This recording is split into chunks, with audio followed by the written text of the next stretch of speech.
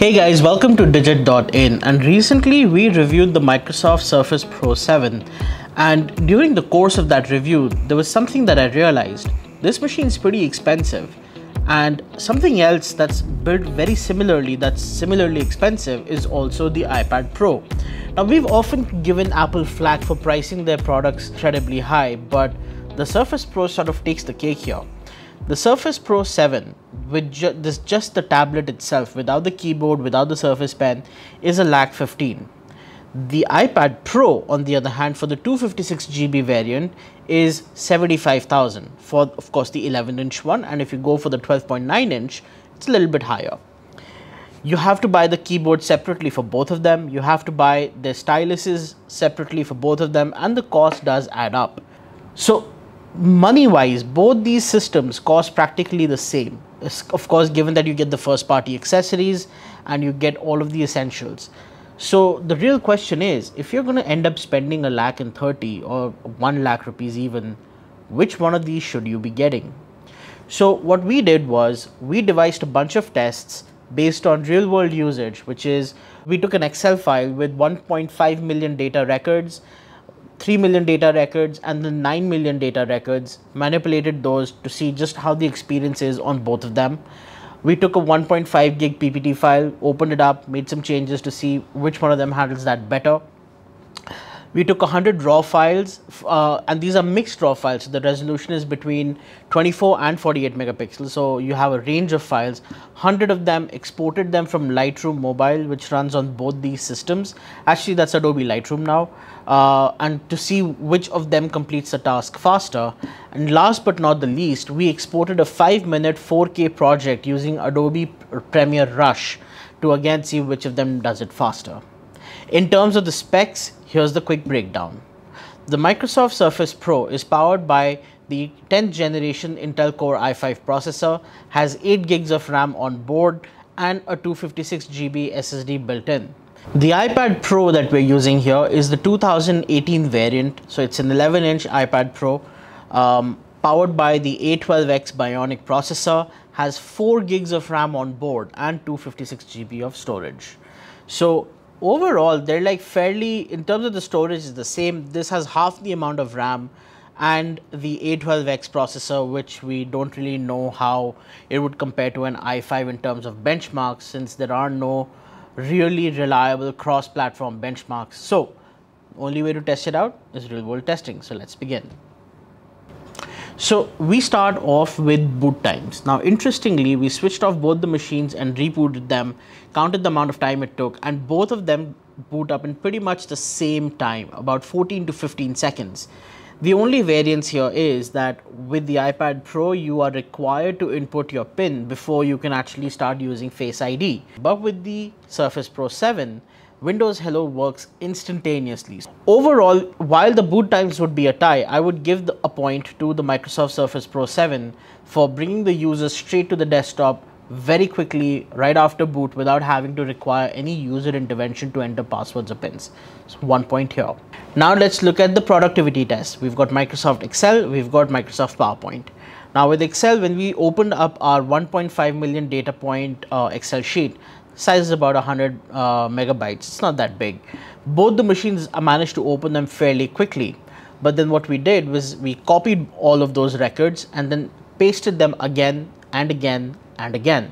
So we went from 1.5 million data records to 3, 4.5, 6, and so on till we hit the 9 million mark. Now here is something that we noticed that was very interesting.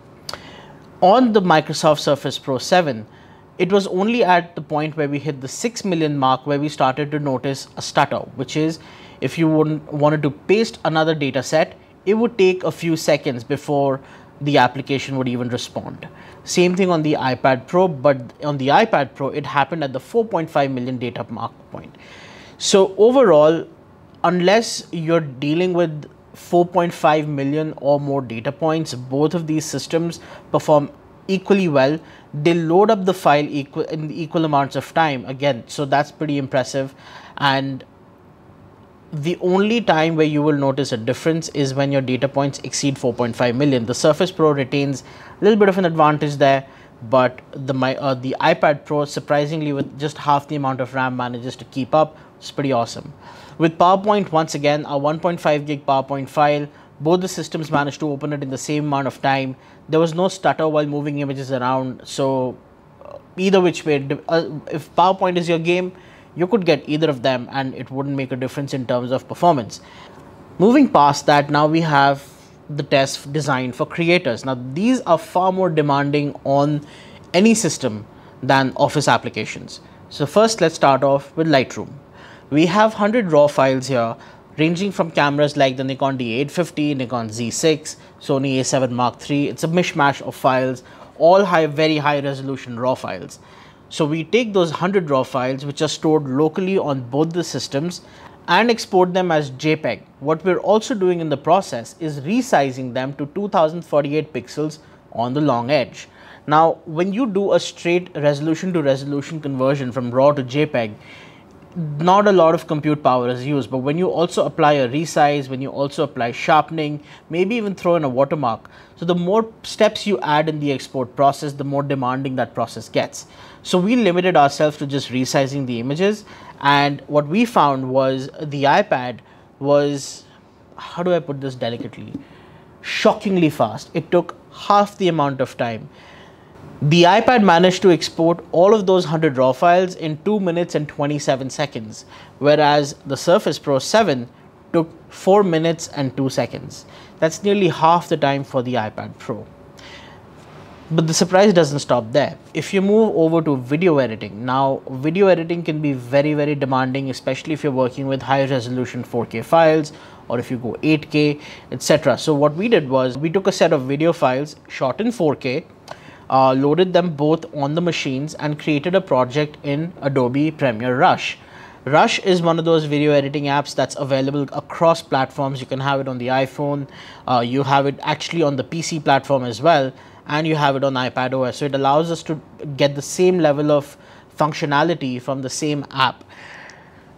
Again, very interestingly,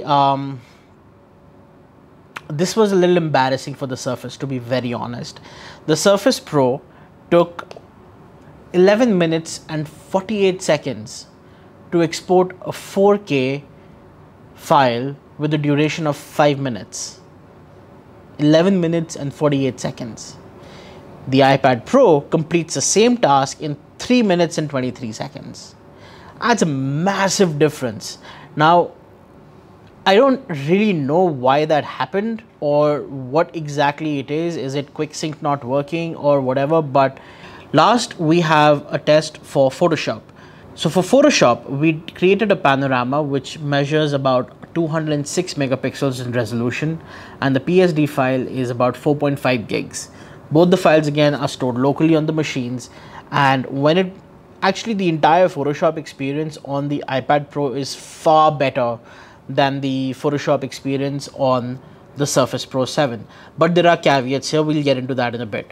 Opening the file is again much faster on the iPad Pro. 34 seconds to open the file here, whereas 46 seconds to open the file here, but that's not just it. Manipulating the layers, making adjustments, zooming in and out is far smoother on the iPad Pro than it is on the Surface Pro 7. It feels like the hardware on the Surface is struggling to keep up with, fast changes in masking, layer adjustments, or even zooming in and out of the image. So you have that. But here's the caveat. Unfortunately, on the Surface Pro 7, we are running the full-fledged desktop version of Photoshop. On the iPad OS, we have the more slimmed down and far more limited version of it. So there are some differences due to which it could be attributed that the Photoshop for iPad just performs better than Photoshop for desktop. But it really will come down to functionality. Now, if you're not going to be working with such high resolution files, if you're just doing some light editing, do remember that Photoshop for PC will always offer a better experience right now. And that's because if you're a photographer, especially, retouching, cloning, masking, there's a lot of functionality that is still limited to this form factor and has not come over here. So Photoshop for the iPad is very severely limited in features and what you can do, but Again, speed matters. If you know that you can work with this version of Photoshop, this is a better purchase than this. Now, we've gone through these applications, we've run our tests on them, and honestly, you could say that it's still not like ideal testing, because we made sure that while Lightroom was running, there was nothing else running in the background, so on both the systems. So how does it fare when it comes to multitasking? Now, the iPad Pro, so we fired up all of our test applications with all of the files loaded. So Photoshop with the 4.5 gig PSD, the Lightroom with all its 100 raw files, Adobe Rush with that 4K project, the Excel file with 3 million entries, and the 1.5 gig PPT file. All of it open, and we were able to smoothly shuffle between them, make some changes, get an export out of Lightroom, get an export out of Photoshop, still be able to make changes in the Excel file and the PPT, all without any notable hang-ups. However, on the Surface Pro 7, something just went horribly wrong. Once all of the applications were loaded, Task Manager informed us that the RAM usage had jumped up to 7.6 gigs, and there's only 8 gigs of RAM in here. So memory was maxed out, which basically meant that trying to do anything took time. Like, it took a second to switch between applications. When I tried to resize the PSD file from its massive 126 megapixel resolution, whatever it is, to a smaller resolution, it just froze. It would not even bring up the dialog box to let me do that. Rush, of course, was also in the middle of exporting a video file in 720p, and it froze. Excel stopped responding. So overall, the experience was just bad. Like, I had to close Lightroom and I had to close Photoshop in order to get Adobe Rush to respond, so that I could cancel the export there, so that I could go into Excel and start making the changes that I needed to. So overall, like, when it comes to real multitasking, and this is like heavy duty, obscene, over the top multitasking, the Surface suffered. The iPad, on the other hand, still managed to keep up. So there is something to be said about Apple's architecture over here, the A12X, and this is not even the A12Z, this is the older A12 processor. So there is that. So the last thing I want to talk about is usability. In terms of, right now, we've been doing all of our testing in with both the systems set up as laptops, so on the desk, everything. But what's really surprising is that the iPad is ice cold. Not ice cold, but it's cool to the touch. It's normal, like it was early in the morning when we started, all the way throughout the day. Now it's 6 in the evening. It's totally fine. The Surface, on the other hand, the top back part, this right here, is uncomfortably hot. The display is uncomfortably hot, which leads us to believe that if you were to execute any kind of heavy workload on the Surface Pro 7 in, let's say, the tablet configuration, and you wanted to just sort of hold and jot stuff down, or you wanted to use like you'll feel the heat. Like I can feel the heat right now over here, and it's just like, even the display is really warm, so using the touchscreen is going to be a difficult experience. And overall, it's just I mean, the bottom part is just fine, but the top is very warm. It's uncomfortably hot. It will not burn your hand, but yes, after 5 minutes you'll not want to hold it.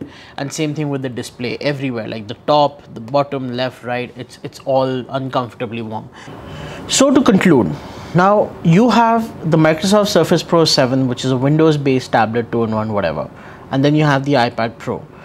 If you get this Surface Pro completely kitted out, which means you get the Surface Pen and the type cover, you end up spending close to $140,000. With the iPad Pro, if you get the 2020 variant or even the older 2018 variant, the 12.9-inch model with the new Magic Keyboard and the Apple Pencil, you still end up spending less than what you would on the Surface Pro 7. So that's one, the cost factor. Then in terms of its performance, it's very clear that the iPad Pro, it matches the performance of the Surface Pro 7 in pretty much every regard, and in the important areas of creative workloads outperforms it by a massive margin. So overall, the iPad Pro ends up being far more value for money for creators, or for people who want something that's super light, thin, and always ready to be on the go. And here's the kicker, the battery life on the iPad Pro is also longer than that of the Surface Pro 7. I usually get about 10 to 11 hours of use out of the iPad Pro, whereas the Surface Pro 7 gave me only about 6.5 hours. When you run the Surface Pro 7 on battery and the battery drops below, let's say 60%, you start seeing performance hits show up. So for example, the video project that we exported was exported with the machine plugged in. Now, if we were to do the same thing again with the battery at, let's say 40%, the export times would be longer. So this is just behavior that's been observed across many laptops. When you plug it in, it just ends up giving more power to the CPU, and all the components are able to draw power at their full extent, whereas when it's on battery life, they're more conservative. With the iPad Pro, that problem does not really exist. Like, it performs just as well plugged in as it would if it's not plugged in. So overall, the iPad Pro just ends up being a far better purchase decision than the Surface Pro 7. The only caveat here being, if you just can't seem to wrap your head around iPad OS or being locked into the Mac ecosystem, then the Surface Pro 7 is better for you. If you're adamant that you need to stay on Windows, between the two, of course, the Surface Pro 7 is your only choice. But honestly, at this point, far better value for money, and this is just for those who need Windows. That's it. So thank you guys for watching this video. Hopefully you found this informative, and hopefully if you have any other questions, you will leave them in the comments below. For now, I'm going to take your leave, and I'll see you in the next one.